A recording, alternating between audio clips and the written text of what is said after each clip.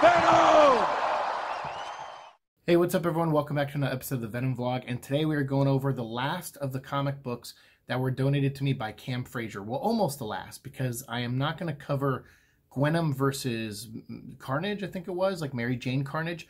We're going to save those because I might do like an alternate universe week where we talk about a bunch of different versions of Venom in the multiverse, and Venom is kind of one of those versions. So I figure we'll save that stuff for later, so we won't be covering Venom versus Carnage in this one. We're going to cover everything else, though, that's left. I think there's like 6 or 7 books left that we're going to get through. And I'll be honest with you, I'm not crazy about really any of these, except for one I felt like is worth talking about a little bit more than the others. But most of these were just kind of to me. Like, some of them don't even tie in. And I did end up buying like 1 or 2 of these myself because Cam was just buying the ones that had the King in Black logo on the cover. Like this issue here, Fantastic Four, number 29, that has like in the corner there, you can see the logo. But not every tie-in had that logo. There was like 2 or 3 issues that didn't. And so I went and tracked a couple of those down too. So we're going to talk about all that here today. But again, Cam, thank you for all the donations, for all the tie-ins, for everything. Like I said, a lot of these books I found interesting. You know, except for the tie-in part, I felt like was the weakest part of these. In this episode, most of these, I don't even like the issues. Like, I didn't really enjoy them at all. So these aren't going to be deep discussions, trust me. I'm going to just glaze over a lot of these, and we'll talk a little bit about one of them towards the end. So first up, we do have Fantastic Four, written by Dan Slott, art by Zay Carlos, and it's 2 issues, issue 29 and 30. So hopefully I'll have both covers up there. It's basically tying into the King in Black event where the Fantastic Four have to fight a dragon until they see that Johnny Storm has been taken over by the symbiote, along with his girlfriend, who I guess is connected to him by fate or whatever she says, which might be bullcrap because she might turn out to be evil, I'm guessing. And then you have the Thing, you know, Ben Grimm gets taken over by the symbiote. So you pretty much just have the teams, you know, like split up. You have Mr. Fantastic and Sue kind of fighting Johnny and the Thing, and then you have the kids with Dragon Man out fighting Johnny's girlfriend and a couple of, you know, Knull dragon, symbiote dragons, and that's pretty much it. Like, that's what happens in this book. I don't feel like it ties in heavily to King in Black, and it's weird because I think this book got delayed because they wanted it to come out after King in Black 5 or around the time King in Black 5 because they said it might spoil too much. I don't know what they're talking about. It literally gets to a point in this story where it needs to go into King in Black issue 5, and it just has Johnny and Ben covered in symbiotes walking away. Like, they can't stop Reed and Sue. Reed and Sue get into like an elevator building and they get safe, and they can't get in. So they're like, okay, like, we'll just go back to the main battle. And that's what Ben and symbiote infused Ben and Johnny do. They just walk away from trying to get in, you know, and tear everyone apart. And it's just funny because all these symbiotes, they talk like a hard game, like Knull talking through them is like, I'm going to kill you, I'm going to make you eat your family and all that stuff.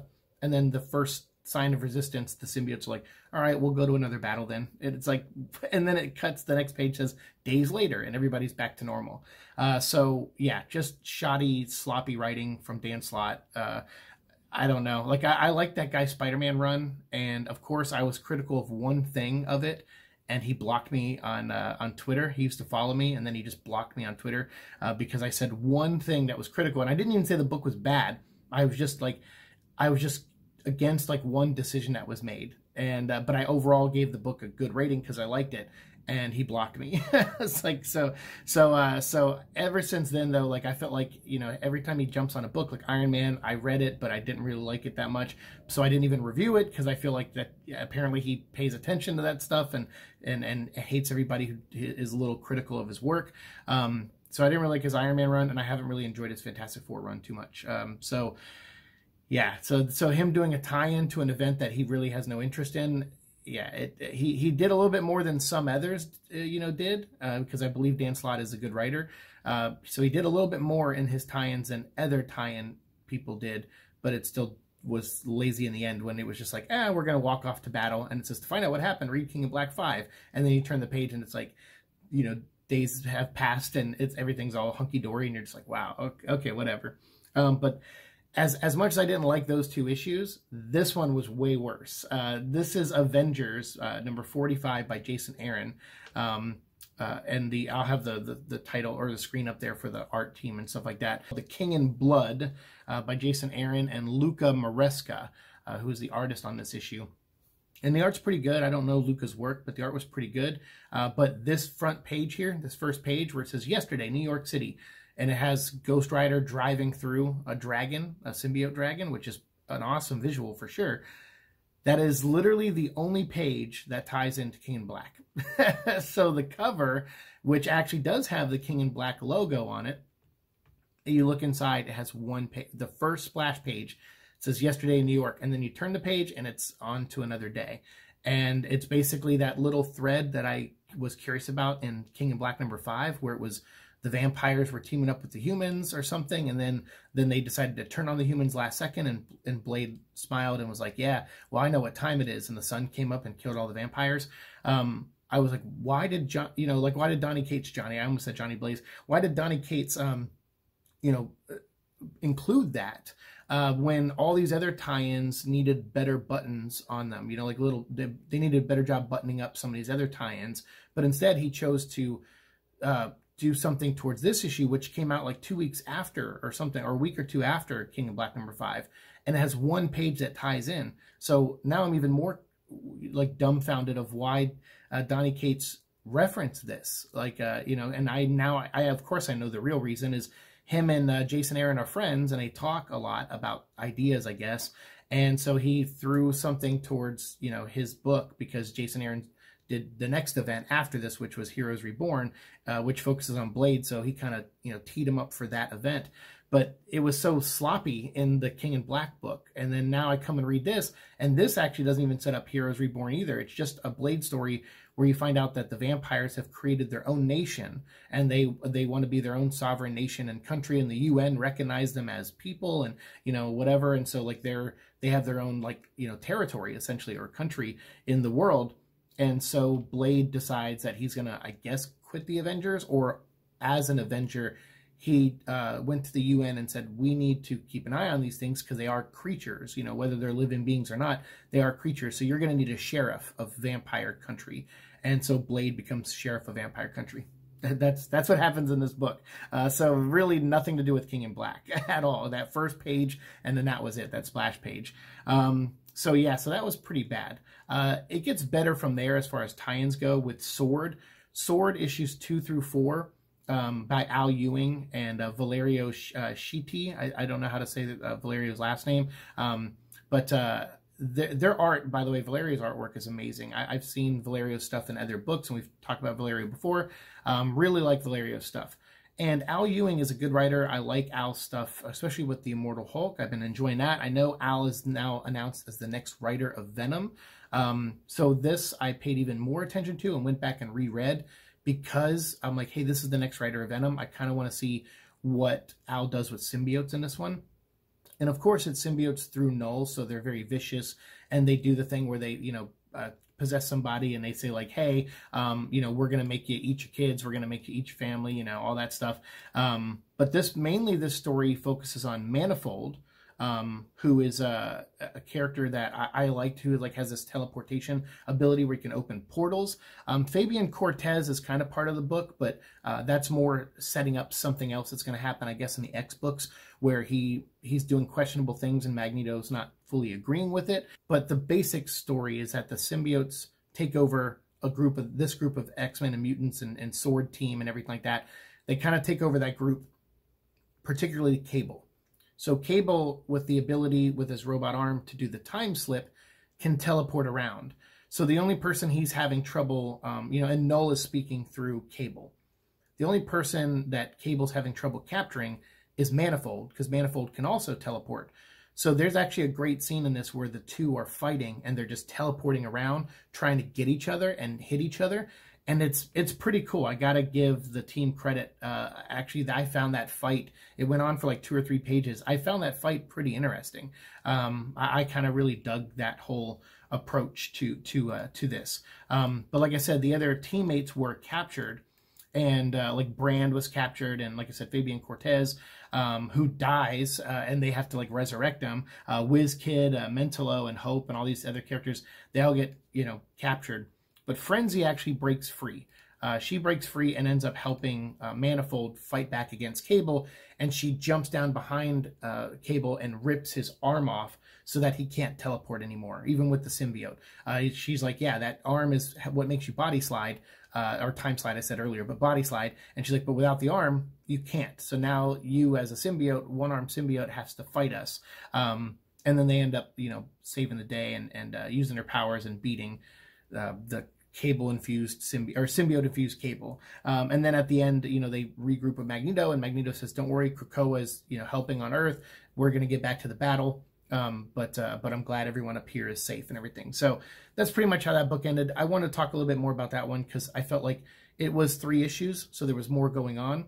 But I did like some of the fight in that. And I liked, I don't know, I wouldn't say I was blown away by Al Ewing's writing of symbiotes, but at least, I don't know, it was, and he pretty much just did the dragon thing until we had a Cable-infused symbiote. But at least that's different than just them fighting dragons for the whole story, because they do fight dragons, like I think in the first issue they take a couple out, and then after that it's basically them being taken down by a symbiote-infused Cable. And I liked that. I liked that better than just having dragons show up, which is what most of these tie-ins have done. So I wanted to talk a little bit more about that. And then the last one I want to talk about is Wiccan and Hulkling. This will end all the tie-ins, like I said, except for Venom versus Carnage. This ends all of our tie-ins. And again, this was donated by Cam Frazier. It's written by Tini Howard, and Luciano Faccio is the artist on it. The art was, I guess it matches Tini's writing style pretty well. Sometimes people will see an art style that they don't like. Like, I'm not a big fan of this art style, but I don't hate it because it kind of worked with the story. And I am a big Young Avengers fan. I really, really love that book. I really love that book. And post ANEURYSM, it was one of the hardcovers that I had that I went and joined like a book group for a brief time and in South Carolina. And we all sat around a table and talked about our you know, like what we like about the book and stuff. And I really enjoyed that experience. So when I think of Young Avengers, I think about that time where I met my friend Kells and a couple other people, and we all kind of just shared our thoughts on this book. And then we all passed around our copies and signed them like yearbooks. And so I have like a pretty good memory of that. So Young Avengers, you know, means something outside of the pages to me too. But in the pages, I really like the story because I never, you know, was an Avengers fan. I was always an X-Men fan. But reading that, I was like, this is actually a neat take on the Avengers with these kids who are trying to be the Avengers in the absence of the real Avengers who have broken up by that point and disbanded. So so I like that. So in this, seeing Hulkling and Wiccan now as a couple, they're married. Hulkling is now in charge of the Kree Empire, which is pretty cool. He's now king, and you have like he has his own accuser, you know, next to him and stuff, like how Ronan the Accuser was. He has his own accuser, this female accuser who is pretty awesome and has a pretty good moment in this book. But you know, mainly it's just them on their honeymoon after everything that happened in Empire, and that one shot that, you know, that leads into King in Black that we talked about all those months ago. It was like Empire's End or something. It was King in Black tie-in. That had Talos and like his team of Skrulls, I think, and a couple Kree members. They were all like taken over by the symbiotes at the end of that issue. They show up in this issue. So I kind of like that. I like that there was a bridge that Tini Howard went and pulled from that one shot and tried to wrap it up in this one, while also telling a fun Hulkling and Wiccan story where they're on their honeymoon after their engagement, and they're kind of have to be forced to receive all these gifts from different alien races who are at peace and some who are at war with the Kree. So there's like a not Lilandra, but someone from the Shi'ar Empire shows up and offers them champagne, and they're like, you know, and the accuser's like, don't drink it, it could be poisoned. And the you know, the Shi'ar Empire's like, look, I know we don't get along, but this is a new beginning. You know, you have a new king, and the person he's in love with is of Earth, and we have a kind of a history with Earth, you know, love-hate history with Earth and Charles Xavier and mutants and stuff. But this child is, you know, these two kids who are now, you know, I guess on the throne as husband and husband, like we wanted to present an Earth tradition to them, which is bringing them champagne and wishing them a happy honeymoon. And so the accuser just doesn't know what the occasion is, like doesn't know what champagne is and stuff. So the accuser's like, what? No, this has got to be a trick. And they're like, no, we're actually on the up and up here. And I kind of liked all that because they're sitting here in this room and all these gifts are coming to them and they're just like, this is so boring. And they're like, don't worry, your last gift is coming, and it's the champagne. But then, of course, after the champagne arrives, so do the symbiotes. So it starts off with a couple of dragons, and I'm like, oh, God, they're just going to do the dragon thing. My little bit of interest in the story is already gone because of that. But then they surprised me. After the boys team up and go out and fight some of the dragons and take them down, actual symbiotes show up possessing people, and it's Talos and his group. And so I like that because I'm like, hey, that ties into that one shot from all those months ago back at the beginning of this event. So I thought this was like a nice bookend, in a way, because Teeny was pulling from those. Now, I didn't really love the dialogue too much, and I thought some of this gets a little kind of goofy and a little like a too romancy at times for even me, who I have a soft spot for like a good romance. But I like these two characters, and I like that they're together because they have been since Young Avengers. But I feel like there was just like, I don't know, there was times where they're literally just like not even paying attention to the battle.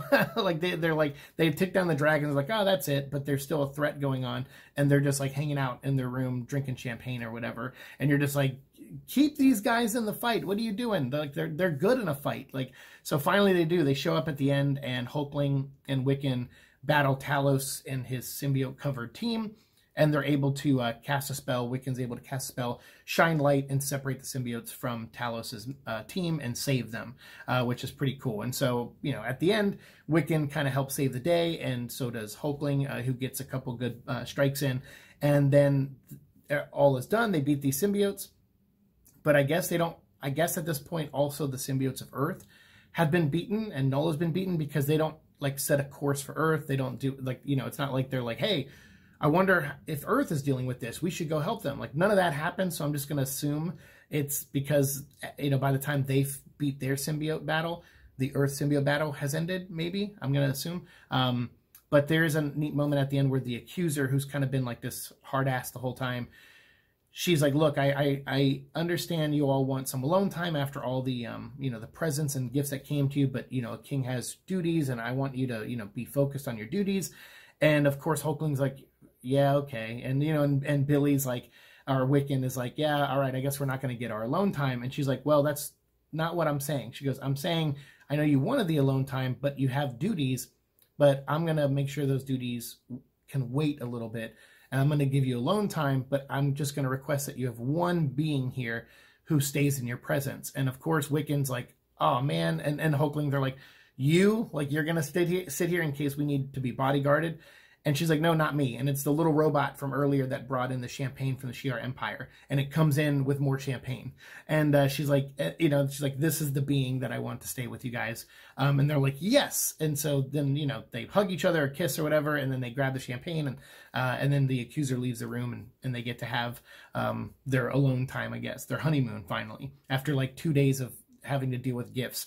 So I don't know. I just thought that was in a kind of a cute, funny way. I was like, oh, okay, like that's cute. Like, it's a cute little story. It had some humor in it, and I kind of like that. And then when push came to shove, they kicked ass against those symbiotes, which is what I wanted them to do because they kicked ass in Young Avengers. Actually, I think these are probably two of the most powerful members of the Young Avengers right here, and I really like them, and they fought back big time. So I liked this issue overall. Like, out of all these ones that we talked about today, S.w.o.r.d, I was like middle ground on. I was like, okay, some things I like, some things I don't.